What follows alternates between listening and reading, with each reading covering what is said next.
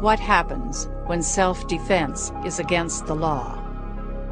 What happens when the protectors become the predators? What happens when innocents are betrayed?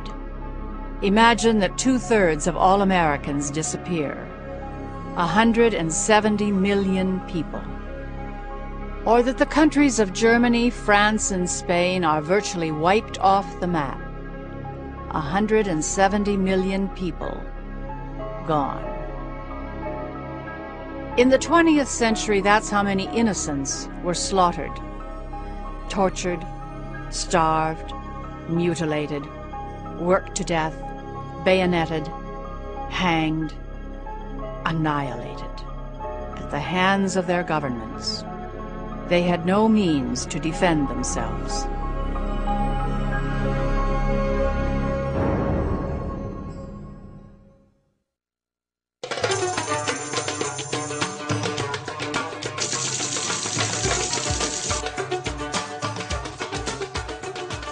World War I is underway. A new government has taken power over Turkey's crumbling Ottoman Empire. The rulers say they want to rid the country of wrong and lawless ideas. They want to protect national security. They decide to eliminate the Armenians from Turkey. Eliminate the Armenians by killing the Armenians. In February 1915, Turkey's political leaders and Muslim religious leaders make a detailed secret plan to annihilate the largely Christian minority. To reduce opposition, they lie about their intentions. The rulers proceed step by step. The first move: draft as many Armenian men as possible into the Turkish army. Thousands report for duty. The Armenian soldiers are then separated from their units and sent to labor camps, where they are worked to death, starved, or murdered in groups far out of public view. Not all of the men are gone, however. The next step: confiscate all weapons from Armenian civilians.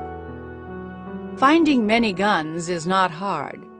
Turkey already has a gun control law requiring gun owners to report themselves to the government. Then comes the order: all Armenians must turn in their guns or face severe penalties. Policemen and soldiers go from house to house, ransacking homes and torturing people to get their guns. Armenians become so afraid of torture that they buy guns from other Turks, just so they can have something for the soldiers and policemen to take away. On June 26, 1915, the final stage of the genocide begins. The government proclamation declares, all Armenians will be deported to remote camps. No exceptions. Armenians have 5 days to get ready. They may bring only what they can carry. Armed guards gather the Armenians, mostly women, children, the old and the sick, into groups of between 200 and 4,000 people to form convoys. The guards force march the Armenians over rough terrain and into the deserts during the hot summer months. People drop from exhaustion, are killed by the guards, or simply left to die. Sometimes the guards shoot or cut to pieces all the Armenians in a convoy. Fewer than 1 in 10 survive the march, and most of the survivors are butchered in the end. The death toll is staggering, as planned. 1.5 million Armenians, men, women, and children, have been eliminated from the earth. 3/4 of the Armenian population of Turkey.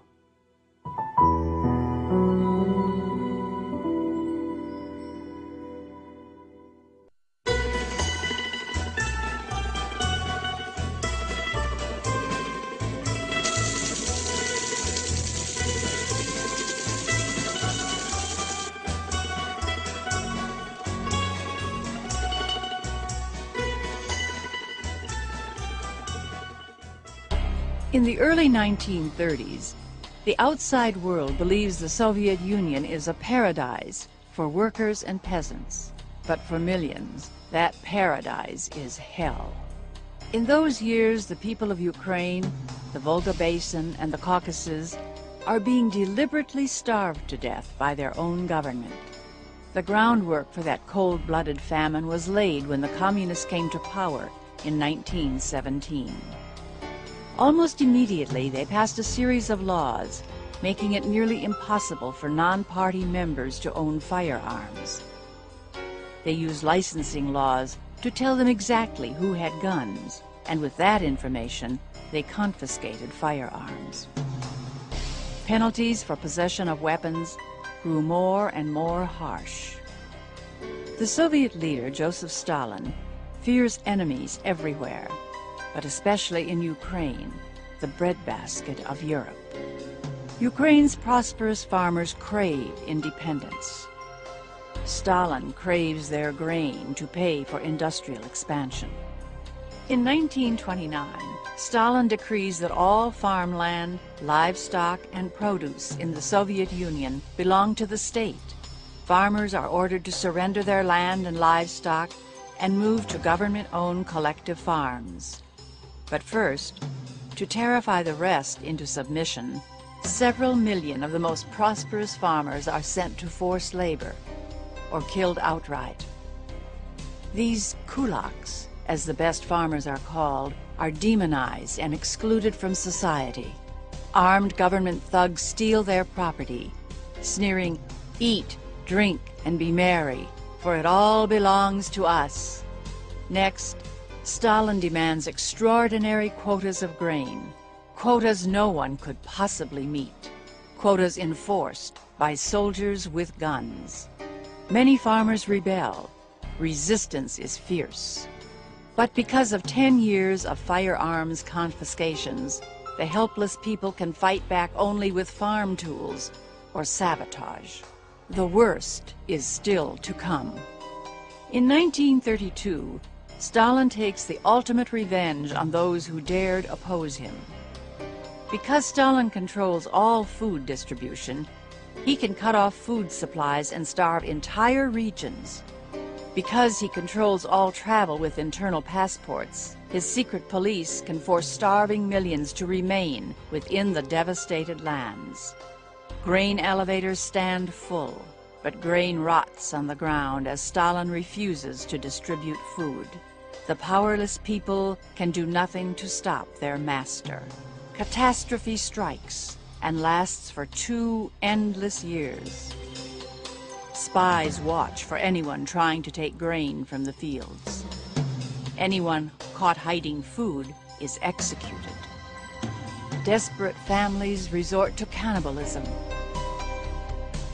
Meanwhile, the New York Times Pulitzer Prize-winning Moscow correspondent Walter Duranty assures the world that there is no famine. And Stalin dupes the world by actually increasing the amount of grain exported from the Soviet Union. The United States and the League of Nations embrace and recognize the prosperous Soviet Union. From Moscow, Times reporter Duranty secretly confides the truth to Western governments, that as many as 10 million defenseless lives have been wiped out, with politically engineered starvation as the murder weapon.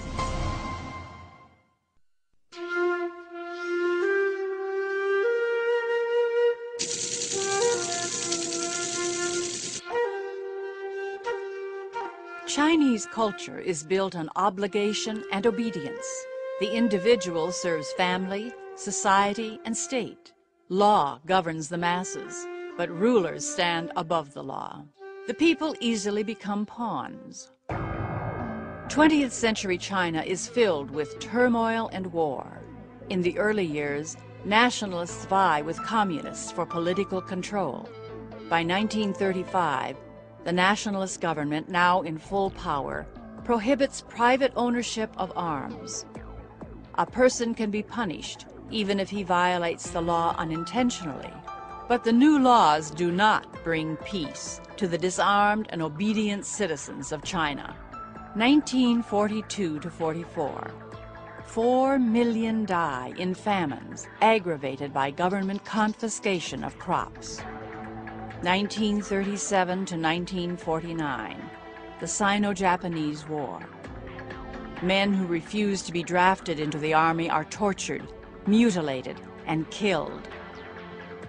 Many uncooperative soldiers are shot or starved to death. The toll, another 4 million. And in 1937, there is Nanking. 225,000 Japanese troops advance on the city. 300,000 Chinese soldiers flee, throwing down their weapons in the path of the oncoming Japanese war machine. Hundreds of thousands of children, women, sick, and old people are left to the mercy of a merciless foreign invader. Lacking any tradition of self-defense and forbidden to own firearms, the people of Nanking are cornered and helpless.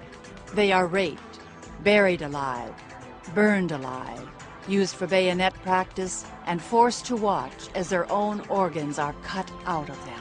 Even a visiting Nazi observer is horrified. More misery is to come.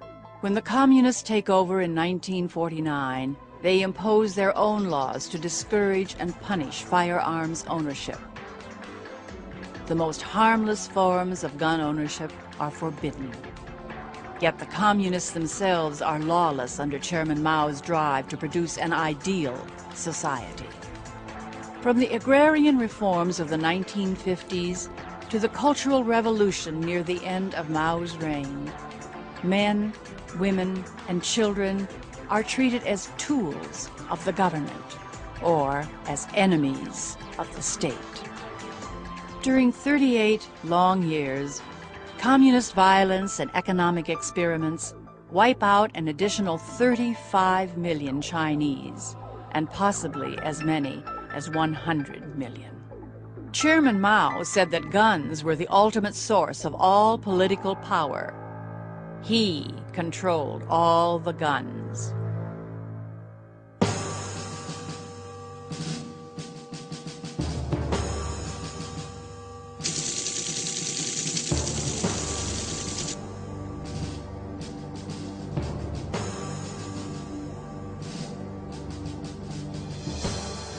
January 1933. Hitler is elected to power in Germany. Because of a gun registration law passed just 5 years earlier, he already knows which Germans own firearms. Nazi government agents combine primitive brutality with modern record-keeping to conduct mass seizures of weapons from political opponents. Violent raids and obedient gun turn-ins also reduce ordinary Germans to helplessness. Within months, the Nazis have firmly consolidated their power. But this is not enough. In 1938, they create their own gun control law. November 1938. Kristallnacht, the night of broken glass. Incited by propaganda minister Goebbels and led by Nazi government agents, Germans commit a nationwide attack against the Jews, shattering storefronts, looting property, burning synagogues, committing murder. The day after Kristallnacht, the Nazis forbid Jews to possess any firearm, club, or sharp-edged weapon. Violators face 5 years in a concentration camp. Jews turn in their weapons to the police, or the Nazis storm in after them. Stripped of their power to resist, Germany's Jews await slaughter. Technology helps the Nazis make savagery efficient. Census data and national ID cards tell them exactly who is a Jew. In a few days of terror, between 30,000 and 90,000 Jewish men, mostly community leaders, are arrested and sent to concentration camps. It is the beginning of the final solution. The so-called Jewish problem now being solved, Hitler can focus on preparing for World War. All over Europe, men and women resist the Nazis, but not in Germany, where Hitler is able to find and seize their weapons. 3 million German political opponents are imprisoned in concentration camps between 1933 and 1945. More than 5 million Jews slaughtered. 1 million children. Gypsies, Slavs, pacifists, critics, the disabled. More than 11 million total die in concentration camps. Nearly 21 million civilians throughout Europe perish at Hitler's hands.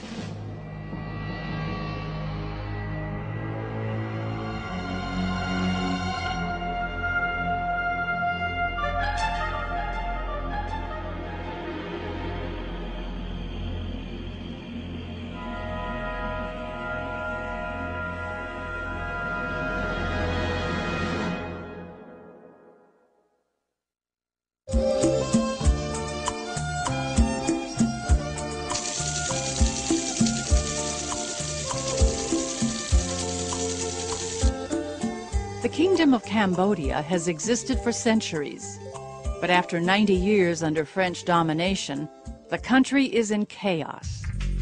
In 1975, following 5 years of civil war, the Communist Khmer Rouge seized power.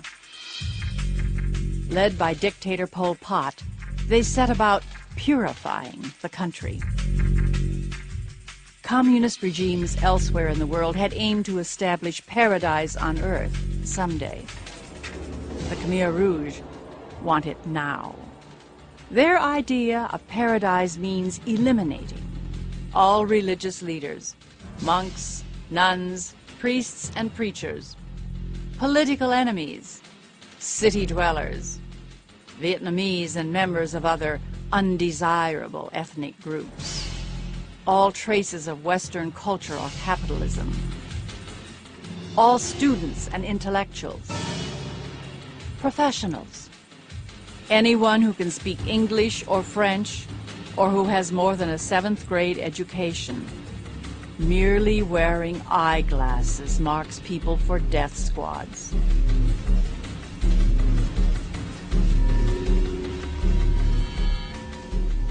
The Khmer Rouge don't need any new laws. Their will is the law. But ever since a series of earlier uprisings, Cambodia has had tight restrictions on firearms ownership, such as laws restricting the number of weapons. And permits so strict that a firearm owner can't even loan a gun to a family member. Combined with Cambodia's poverty and non-violent Buddhist traditions, these laws ensure that very few Cambodians own firearms or are prepared for any form of self-defense. Anyone who fought against the Khmer Rouge and any civilians who owned firearms are forced to disarm the moment Pol Pot takes power.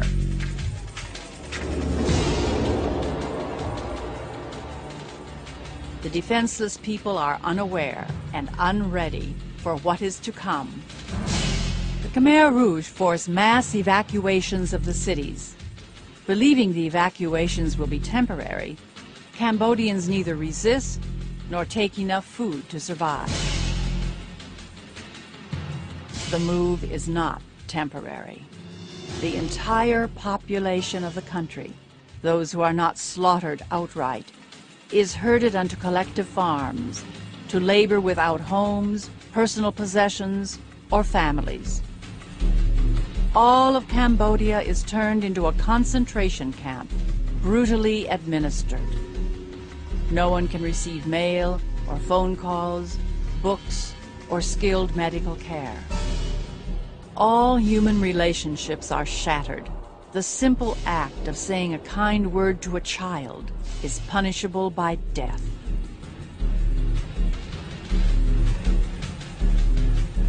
The methodical evacuation and slaughter fit well with Pol Pot's goal: to reduce Cambodia's population from 7 million to about 1 million primitive agricultural workers.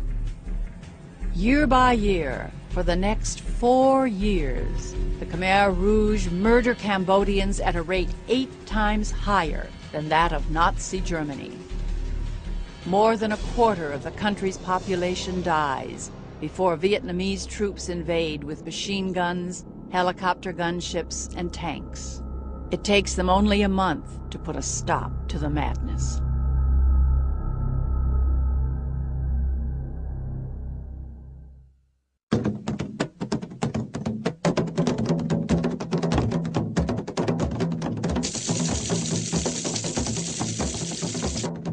In Uganda, 300,000 undefended people die, yet few outsiders care. The world turns its eyes away. It is the hidden genocide. When Idi Amin comes to power in 1971, the world's political leaders embrace him. Amin overthrows dictator Milton Obote, who had banned political parties, killed opponents, and enacted a socialist agenda. Obote's government had also passed laws forbidding private citizens to possess firearms. Only government officials and other friends could get permission. Obote had been unpopular, and who could be worse? Surely not big, strapping Idi Amin, a clown who sometimes jumps into swimming pools in his full-dress general's uniform. But Amin is not merely worse. He is unspeakable. He immediately orders the slaughter of all soldiers whose loyalty he doubts. 16,000 men disappear in the next few months. Next, Amin claims that God has instructed him to throw every Asian out of the country. Then all the English people must go. Amin confiscates their businesses and land to give to his cronies. Uganda plunges into chaos. To prevent resistance, Amin makes it illegal for 3 or more people to be together if one of them is armed. Firearms are seized at Amin's whim. Amin's personal agents run amok. They torture and cruelly mutilate their targets, mostly Christians, rival tribespeople, and anyone Amin or his soldiers just happen to dislike. The dead include a university vice-chancellor, an Anglican bishop, a Supreme Court justice who dares rule against Amin's whims, and the Minister of the Interior, who is dismembered alive. Death squads sometimes make victims lie down in gutters to make their blood easier to wash away. Most Ugandans have no arms and no power to resist the killer regime. The orgy of slaughter continues for 8 years. In 1979, Amin is finally overthrown. Saudi Arabia welcomes him as a guest, and there he lives for decades in peace. The smiling monster never faces prosecution for the death of 300,000 innocents.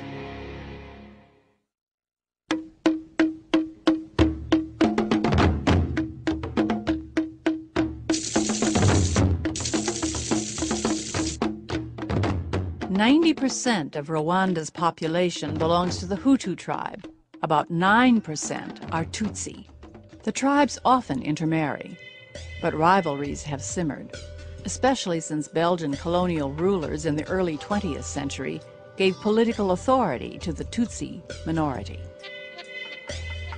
By 1994, a Hutu regime has been in power for many years. Some Tutsis have threatened rebellion, and the government has responded by calling all Tutsis rebels. The government has fueled a campaign of hate, preaching violence against Tutsis. State-controlled radio stations call for the extermination of the Tutsi. And in April, it begins. The grave is only half full, one radio station declares. Who will help us to fill it? Thousands of murderers help in an unspeakable frenzy that lasts 100 days. Government troops participate. So do armed Hutu gangs that have been issued weapons for the purpose. Weapons are sometimes crude: machetes, axes, nail-studded clubs, and blunt instruments. Some attackers use firearms, but the helpless Tutsi and those Hutu who oppose the government often have nothing more than rocks. Laws and poverty have kept the victims from getting weapons to defend themselves. The Minister of Defense controls permits for weapons and keeps a registry of those few people allowed to possess firearms. The Minister of Defense is also the chief organizer of the nationwide killing campaign. If victims can find or make weapons equal to those of their attackers, then they stand a chance of surviving. In Kigali province, civilians huddle in a church compound. Using rocks, bows and arrows, and a single gun seized from a dead soldier, they hold off attackers for a week. Eventually, they are overwhelmed by troops wielding grenades. 5,500 die. In one town, the mayor urges villagers to disarm, saying the police will protect them. When they refuse, he orders police to shoot them. The war of rocks against bullets in that town lasts 3 days. In the end, 20,000 townspeople are massacred. Across Rwanda, tens of thousands hide in schools and churches. They are besieged and beaten or shot to death. To catch people trying to escape the killing, roadblocks are set up throughout the country. Soldiers check national ID cards. Unarmed, defenseless people whose cards identify them as Tutsi are slaughtered, man, woman, and child. Merely to be who you are is punishable by death.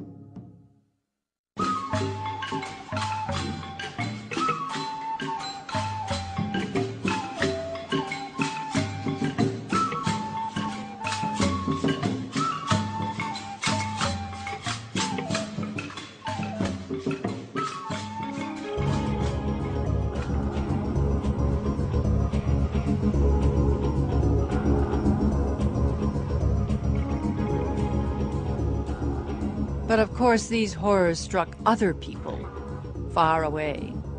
People who are different from us. Countries that are different from ours. Surely, it can't happen here.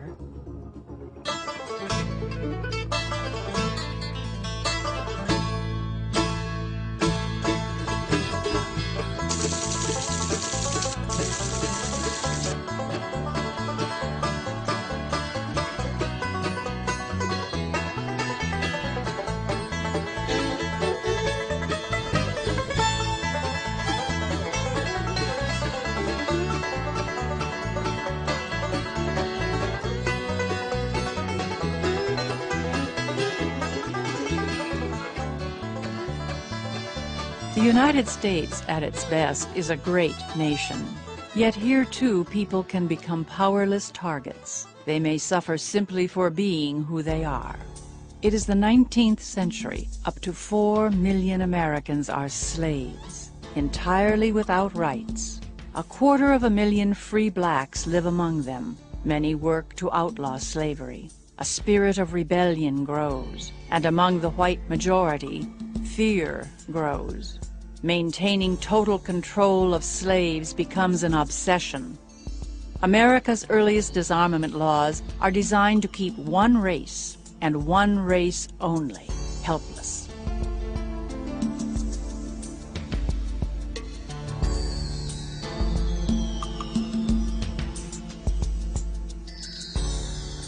Slaves rise in rebellion. Tension increases, and states pass even more laws to control blacks.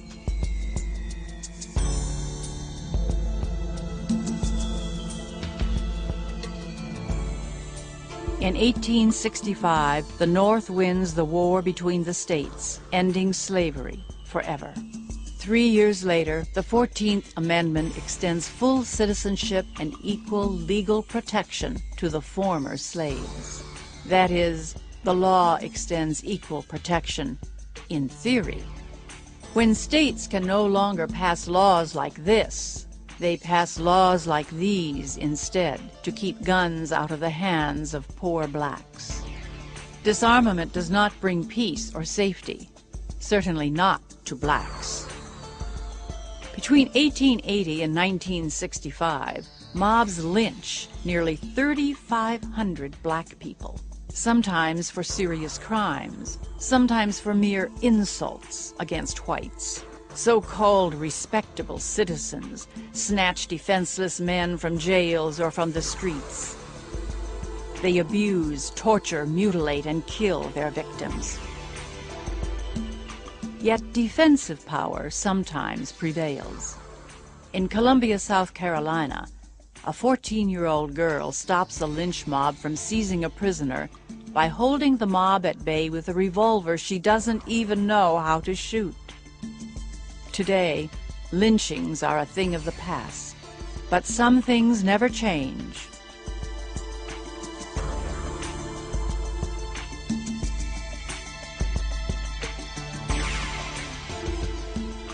Purchase a gun from a licensed dealer, and even now you must reveal your race.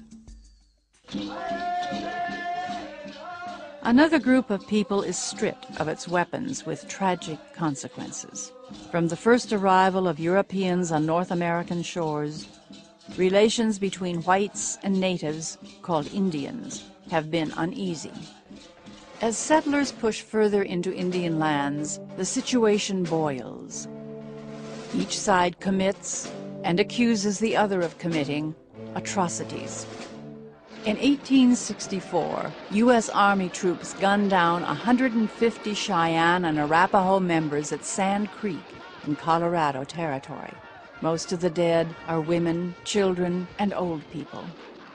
Inevitably, the better armed whites overpower the tribes. Near the end of the century, desperate Indians of many tribes adopt a new religion. They believe if they perform a certain ritual, called the ghost dance, the whites will be magically swept away. In late 1890, the ghost dance sweeps the reservations of the Lakota Sioux. Whites fear the Lakota are planning a war and try to force the ghost dancers to halt. Although many Sioux give up their religion, some bands refuse. The army is called in to transport the ghost dancers out of the territory. In December 1890, the last band of dancers is pinned at Wounded Knee Creek. Ordered by the army, they hand over a few dozen rifles. But believing the whites plan to kill them, young men hide weapons. While the soldiers search the camp, a medicine man begins the ghost dance. The soldiers think he is giving a signal to attack. Somewhere in the band of Indians, someone discharges a rifle. The army opens fire.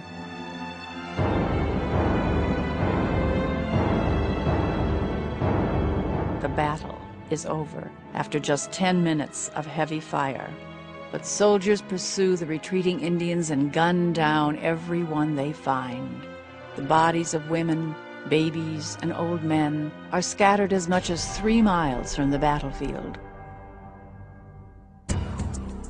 When governments fear the people, disarmament often follows. The law may target one group, but other individuals pay the consequences. World War II. President Roosevelt issues an executive order authorizing the War Department to exclude any and all persons from vast military zones. The order doesn't identify any group, but everyone understands it means people of Japanese ancestry.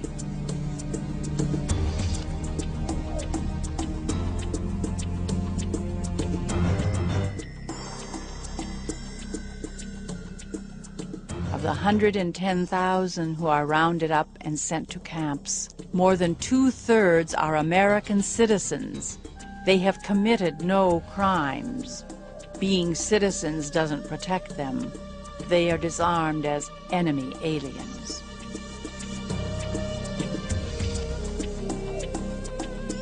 Ironically, the U.S. government soon recruits young Japanese American men from these camps.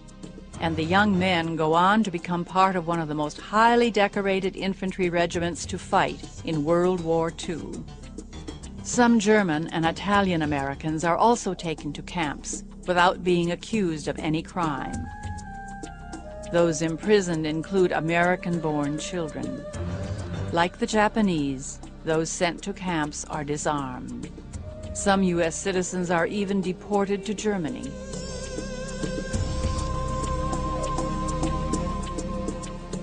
When they have defense tools equal to those of attackers, people have the power to protect themselves.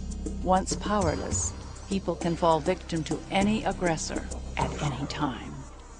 October 16, 1991, a bright, sunny day in Killeen, Texas, a crowded coffee shop. Young doctor Susanna Gracia is lunching with her parents. She often carries a sidearm for self-defense, but today she has left the gun in her car in the parking lot because it is illegal for her to keep the weapon in her purse. She's afraid she'll lose her license to practice if she's caught with it. Susanna Gracia is about to lose something much more precious. A truck crashes through the window. A man leaps out and methodically begins shooting customers to death. Susanna reaches for her purse. Then she remembers. Self-defense is 100 feet away, and the police can't come for endless minutes. Susanna can only watch and then scramble desperately through a window as her father and mother are murdered. 23 people die on a bright, sunny noon at Luby's cafeteria. On the early morning of August 23, 2000, the children of John and Teppany Carpenter are alone in their rural California home. All 5 Carpenter children know how to shoot, but California law requires that guns be locked away from children. With her sisters and brothers still in bed, 14-year-old Jessica enters the family kitchen, where a half-naked stranger awaits her with a pitchfork. The stranger has barricaded the doors and windows. He has cut the phone line. There is nothing to stop him. Stalking down the hallway, he begins stabbing 13-year-old Anna. Youngest sister Ashley, just 9 years old, leaps into the hall and draws the madman away. Horribly wounded, Ashley dives at his legs, screaming for her sisters to go, go, go. The girls all think of the gun, but they can't use it to save Ashley or their little brother. The 3 oldest girls escape. They rush to a neighbor's house and plead for his rifle, but the neighbor says no, saying the government would take his gun away. By the time police arrive, Ashley is dead from 138 pitchfork wounds to her face, chest, and neck. 7-year-old John William also lies dead, stabbed 46 times. Once people accept being disarmed, they become surprisingly easy to control and to kill. They have surrendered not only their weapons, but their independence. When innocents are rendered so defenseless, the guilty can slaughter them with the most ordinary of weapons. A club, a knife, a pitchfork, or these.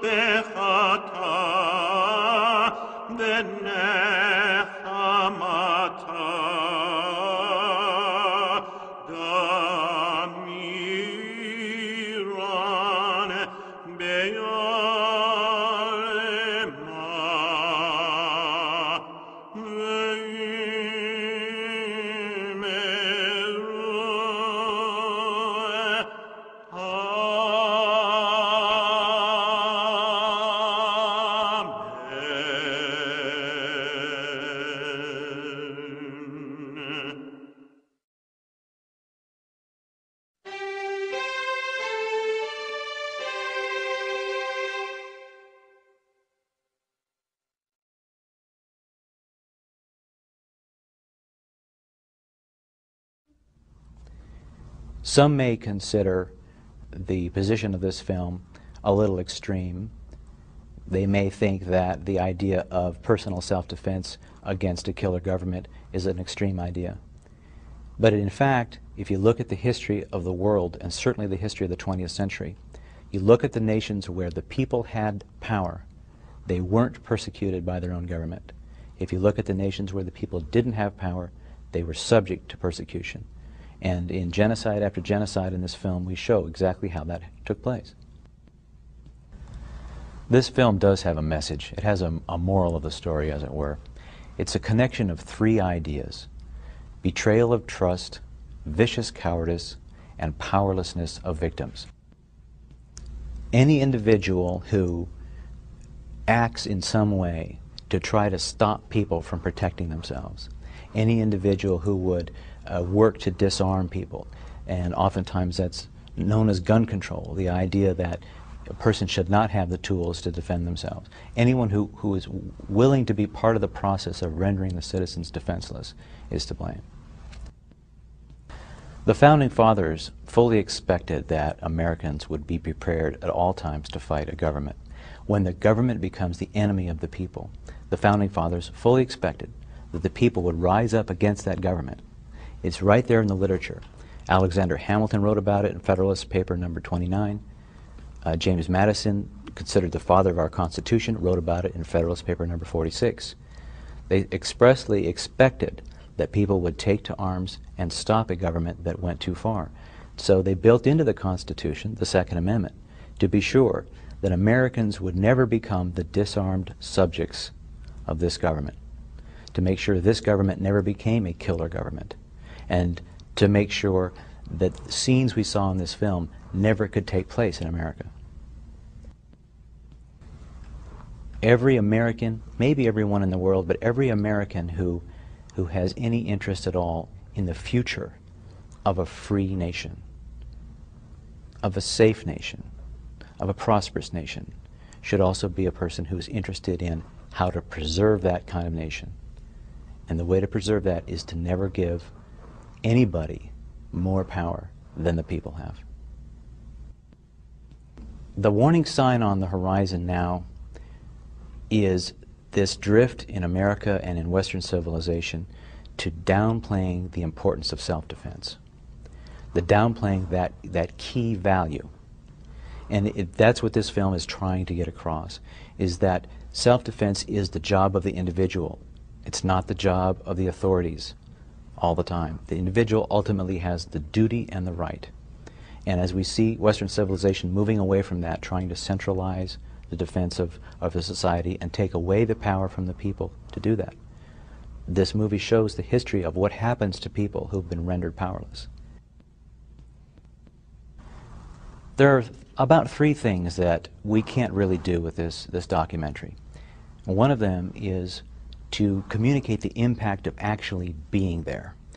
We show still photographs and footage, but it doesn't really get across what it's like to be in the presence of brutal murder, what it's like to see the dead eyes of the killers in the killing squads, what it's like to see the panic and feel the fear in a persecution and an extermination. We can't give you that right there up close and personal. Another thing that we can't really get across is the sense of time. Again, we have short photos and video that people can see, but we can't give you the sense of what it's like to live day after day in dread and fear in a persecution, the endlessness of living in a prison camp, or the lifetime of scars, nightmares, and phobias that survivors live through. That sense of time, we just can't get it across as well as we'd like. Another thing is the pain of mind, the thoughts in the mind of a survivor, for example, who would replay over and over in his head, I wish I'd seen the warning signs. I wish I could have done something about this. I wish I'd had a weapon. I wish I could have fought back. I wish I could have protected my family members who were killed or persecuted. That pain of mind never goes away. As a kid growing up in Tucson, Arizona, I was raised by my grandmother. Most of her friends were Holocaust survivors. And I learned at an early age that there was always something very wrong with the picture, if I can put it that way. you always saw stacks of bodies at the death camps, but none of those bodies were holding a gun. But next to the bodies, you might see a Nazi soldier holding a gun. So it became pretty obvious to me, and perhaps in my Arizona environment, that a lack of being able to defend one's life had an awful lot to do with making it possible for governments to kill you. I thought this was a story that had to be told. It's a story that most people do not understand. It's a history lesson that most people are not getting in school. And the best way to tell people in America is to make a visual presentation instead of expecting them to read a book. So we set out on telling people information that lots of folks would rather they not know. And among them are folks who are supporting gun control schemes. And we wanted people to understand the downside of gun control, the side of gun control you never hear about on the 6 o'clock news. And to bring all this information together over the years and be able to put it into a visual presentation was not only a fascinating experience, but I think we finally have put the right package together to help people see that how evil gun control is. No longer do they have to read a book now to see the foundation of a genocide, the steps that are taken. No longer do they have to read books, although I wish they would, but to grasp the big picture. It's all here now. It's within the film. I think this documentary has the potential to save lots of lives. And it may only be about an hour long, but it's an hour that can change the course of human civilization, in my opinion. Because the more people who understand how the game is played, if I can phrase it that way, the more people who understand how dictatorships come into power, I think, and the more people that we can convince to be armed, and then I think the more people we'll be able to save. And if we can save more human lives, then that means there'll be more people who will be able to control government. And never again will people fear their government. And that's a key to preventing future genocides. I'm hoping the people who decide to watch this film are those that are concerned about the preservation of life. People who realize that they are their own first line of self-defense, people who do not want to be victims by an oppressive government, people who are opposed to police states, dictatorships, tyrannies, people who really care about their families. I hope that people who already believe in gun ownership will watch this documentary so that they can tell others about the evils of gun control schemes. They can help others understand how horrors happen to people who are defenseless. Well, my goal for the people who see this film is to help them have the knowledge, the information of the history of gun control and how it has been so horrible and how it has brought about so many tyrannies and police states and dictatorships and, of course, genocide. And I think that people need to think about how horrible these situations have been. And I ask people to imagine a world that is free from genocide. And then imagine a world that because there is no gun control, there is no death by government. You know, producing this documentary had some high points and some low points. And one of the most disheartening areas was dealing with so-called humanitarian groups. They always go to the public and say, gee, we want to help save lives, send us money. And when we went to one of these large humanitarian groups, the United Nations, and asked to use some of their photographs of Rwanda and Uganda, they initially said yes, but then they realized that we were opposed to gun control, and they made it very clear they would not work with us because we believe in the preservation of firearms ownership. And so my message to people concerning humanitarian groups is that if you want to give them money, well, that's all well and good, but maybe you should just ask what their position is on firearms ownership, because most of them do support victim disarmament policies that make police states, dictatorships, and genocide possible. Well, I think there's a very clear message in this film for American military personnel. And it's a message that they unfortunately don't get in high school before they go into service. And I'm not so sure it's even a message they get while they're in the military.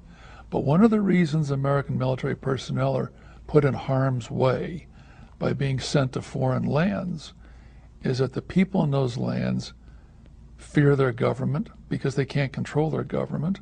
Their government has gone bad. Their government may be killing them. And all of this came about largely because the people are defenseless, which means they don't have access to firearms. I think September 11th was a good example of the uselessness and the futility of gun control laws. When you think about how several hate-filled terrorists were able to take over airplanes using box cutters and pocket knives, and they got away with it. They were able to murder thousands of people because no one on these planes was able to defend their life. No one had a gun. And I think that this is a lesson that is not being learned in America or throughout the world. If you want to stop criminals, you have to speak to criminals in a language they understand. And if they want to be violent against you, then you have to use violence against them. And I think that governments do get scared. And it's dangerous for people because when governments get scared, they do scary things. And that's what we have seen time and time again throughout history. The communists were afraid of the people. The Nazis were afraid of the people. Every dictator, every police state, every tyranny fears the people. And so people should always be very fearful of government. There's a saying, you know, that an armed society is a polite society. I grew up in an armed society in the Arizona desert, and it was very polite. And so there's a lot of truth to that expression. And I think that America would be a lower crime country, if I can put it that way, that the people in America would be safer if they were able to defend themselves.